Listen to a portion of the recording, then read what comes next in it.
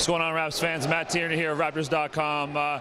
Myself and Akil Augustine here. We're rocking the Canada jersey after a big win for the under-19s and also a big win for the Toronto Raptors, 97-72, making light work of the Minnesota Timberwolves. What happened in that game, Akil? Well, first off, I spoke to Patrick Mutombo, said the game started 0-0, but this Raptors Summer League team has come together quickly, and I think they have the luxury of familiarity. You see Pascal Siakam and Jakob Poeltl out there, and for me personally, they were head and shoulders above the talent that Minnesota put on the floor. Of course, Minnesota, a different situation, giving away a lot of their draft picks for quality players to help them in the regular season.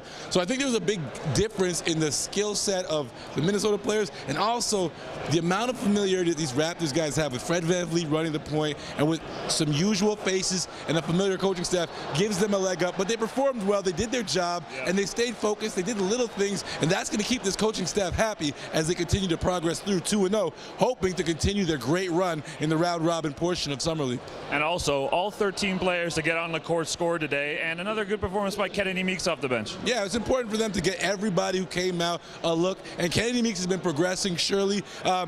He had a little trouble finishing in the first game, but he finished with some good numbers, and now you're starting to see him get acclimated to the NBA game, and that's always the biggest transition for big guys, because they're disappearing quickly, and to be a modern NBA big, you've got to find some real quality ways to contribute, and I think Kenny's going to find that. He's just got to acclimate himself to how this game is played at this level.